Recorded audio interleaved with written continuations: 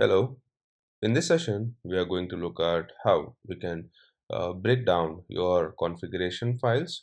So, until now, we have seen that how we can write our Terraform code in one single file. That is basically, the provider block, the resource block, the variable block, the output block, the data source block.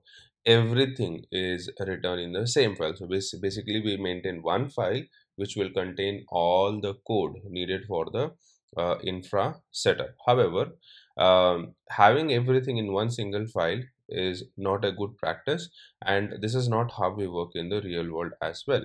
So if you're going to maintain only one single file, it basically increases the complexity of the code, and also the code is not reusable, right? So it is restricted to one use case. All right, so at an organization level or in the real world, we have to write the code in such a way that the code is reusable and also reduces the complexity of the code. So at any point when we talk about at an organization level, or when we talk about in real world, we should always write the code in such a way that the code is reusable for different use cases, and also reduce the complexity of the code. So if you want to troubleshoot, or if you want to see debug the code, the complexity of the code should be reduced. So to do this, we can break down the code into multiple files. So instead of maintaining one single file for everything, we can maintain multiple files for the respective blocks. That is, one file for the provider block, one file for the resource block, one file for the variables block, and then so on. So we can do the same thing with your Terraform configuration files as well. So instead of writing all the blocks in one single file, we can maintain individual files for each block. So let's say, for example, until now, what we were doing was we were having one single configuration file, and within the same configuration file, we have the provider block, we have the resource block, the variable block, the output block, and the locals block. Now, what we can do is we can break this down into its respective file. So here we can have all the variables in one file, the outputs in one file, the resource blocks in one file, the provider block in one file, and then so on. So we can maintain a provider.tf which will have the provider block. We can have the resource.tf which will have the resource block. We can have the variables.tf which will have the variables block, and then so on. So this is a standard practice at an organization level, and a good way of writing your Terraform configuration file. So in real world, this is how you will see people using Terraform to set up their infrastructure. So this is what we have been doing until now, right? So let's say here I'll give my provider block, and let's say region is equals to var dot uh, let's say EC2 region. So here I'm defining a variable. All right, and let's define the variable block.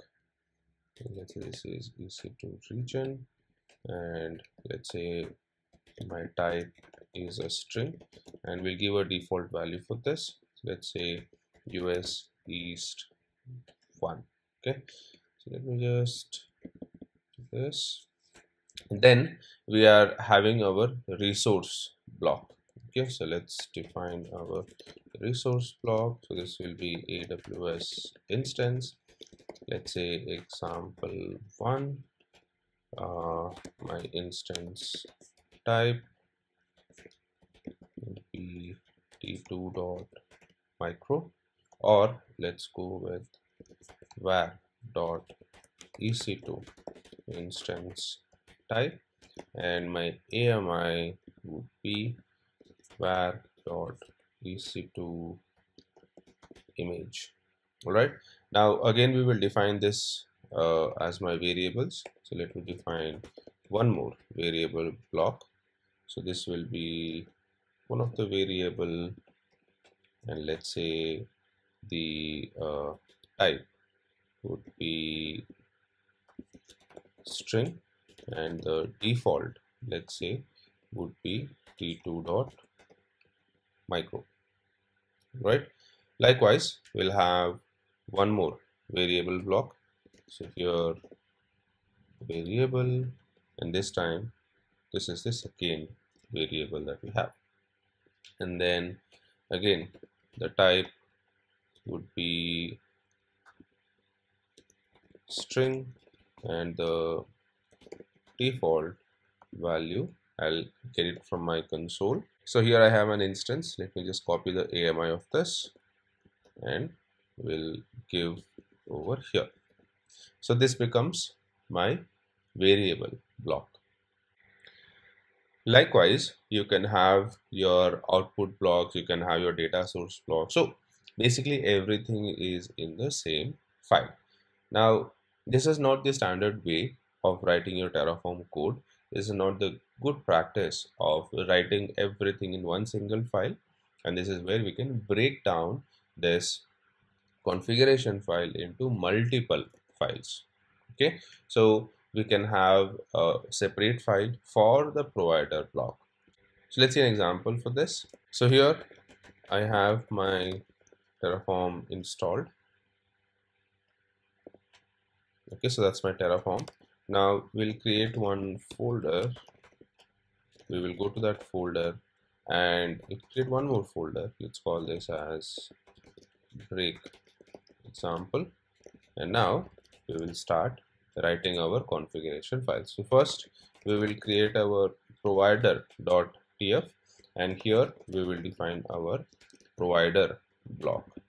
So let's say region is equals to var.ec2 region. So here I'm making use of variable. So that means we will be having a separate variables file where this variable will be defined. So let me save this. Then we will have our variables block where we can define all of our variables. Okay, and then we will have our resource block where we can have all of our resources. Okay, so let's create this resource block. Now we will create a main.tf, and here we will define all of our resources. So let's say a resource AWS underscore instance, and let's say this is example 1, and let's say the instance type is equals to var.ec2 instance type, and my AMI would be var.example1 AMI. So this becomes one resource block. Likewise, we will have one more resource block, but we'll just use a different label name. So this will be example2, and let's say this will be example2 AMI. So this becomes my resource block. So here you can see I have the main block and I have the provider block. Next, we are going to define our variables. So here we will create a variables.tf where we will be defining all of our variables. So let's say this is our variable block, and the first variable we are going to define is the EC2 region. The data type of this would be string, and we will give a description to this. Now here I'm not going to give the value. For the value we will again maintain a separate file. So let's say specify the region to create the resources. This becomes one variable block. We'll define another variable block which will be example1 AMI, and again, so we'll give a description first. So specify the AMI for the first instance. The data type for this would be string. Okay, so we'll define another variable block which is for the second AMI. So this will be example2 AMI, and let's say specify the AMI for the second instance. And then we have our last variable, which is EC2 instance type. So we'll give the description, and let's say specify the instance type for the instances, and again the data type would be a string, and done. So we'll save and close the file. So now we have three files where I have the main block, I have the provider block, and then I have the variables block. All right. So here var.ec2 instance type, we have defined it over here. var.example 1 AMI is here. var.example 2 AMI is over here, and then the region, so var.ec2 underscore region is over here. All right. Now we will have another file for the outputs block. So let's create one more file, and let's call this as outputs.tf, and we write our output block. So let's say output would be instance 1 public IP, and the value will come from this expression. So AWS underscore instance underscore example 1, so will be dot, and then dot public underscore IP. Likewise, we will have one more output block. So depending on what information you want to expose, you can specify this. So in my case, this will be example 2, and this would be instance 2 public IP. All right. So here, if you can see this is the main.tf file where we have our resource block, and here is my outputs block. So you can see here AWS underscore instance dot example 1 public IP, AWS underscore instance dot example 2 public IP. Now we have one last thing, which is the terraform.tf vars. Now all the variables that we have defined, if you see, we have not passed any default values. So now for this, we will be creating a separate file, and we call that as terraform.tf vars, and this is where we will give all the values. So EC2 region would be t2.micro, and then example 1 AMI will give the value, then example 2 AMI will give the value, and then EC2 instance type we will give the value. Okay, so basically all the variables that we have defined in the variables.tf file, we are passing the value from this terraform.tf vars file. So my instance type would be t2.micro. Sorry, I have to change this. It should be region. So this will be US East 1. For the AMI, we'll take it from the console. So this will be the first AMI for me. For the second AMI, let me get it from here.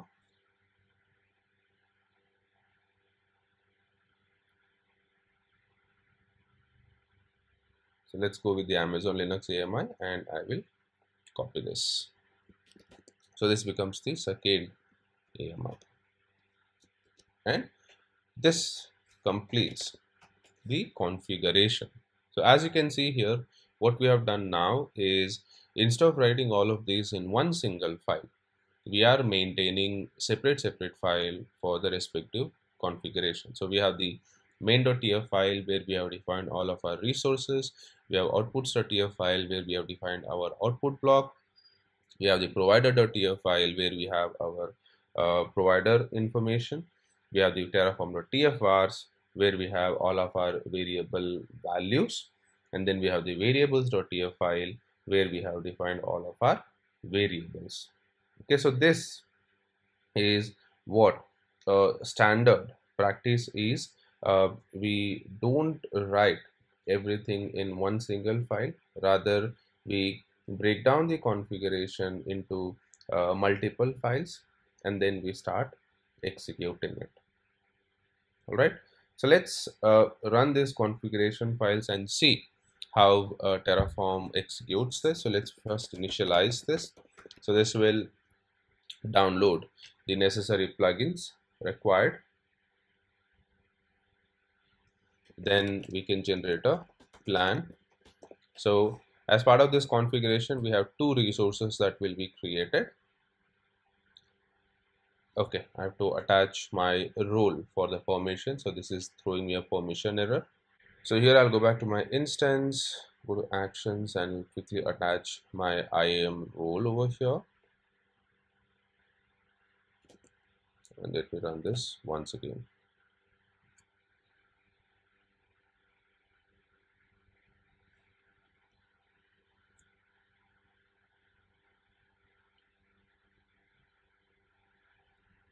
This is taking some time. Okay, so here I'm facing an issue. So when I'm trying to generate a plan, when I'm running this Terraform plan command, it is throwing me this error. So basically, it is not able to generate a plan. I was trying to troubleshoot this. I was trying to debug as to why this issue is happening. So what I have done is, in my provider block, this region I have given it in double quotes, and that is causing a problem because this is a variable, right? It's not a value that we are passing here, it's a variable, so we don't have to make use of the double quotes, and that is where this issue was happening. So now let's run this Terraform plan once again, and this time hopefully we should be able to see the plan, which will create two resources for us. So here you can see two to add. And so basically what this has done is it is reading all this configuration file for us as part of as one single configuration file. So Terraform will handle that in the backend for us, and it will create the resources. So let's apply this.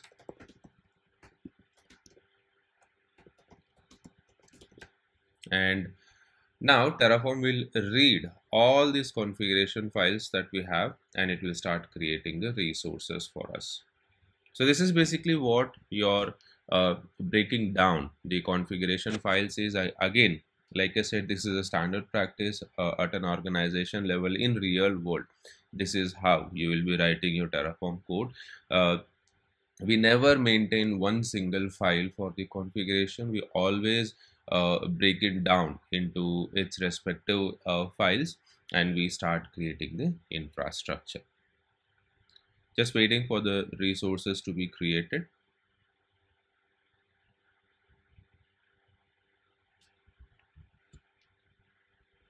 And done. So you can see apply complete, two resources created, and here is the output block that we have defined. That's basically breaking down your configuration files. That's it for this session. So in the upcoming sessions, this is what we will be using. We won't be writing everything in one single file. Rather, we will be breaking down the configurations into its respective files, and that is what we will be using. Okay, so that's it for this session. Thank you. Once again, before you leave, please don't forget to subscribe to the channel, and if you like the video, leave a like and please share the video.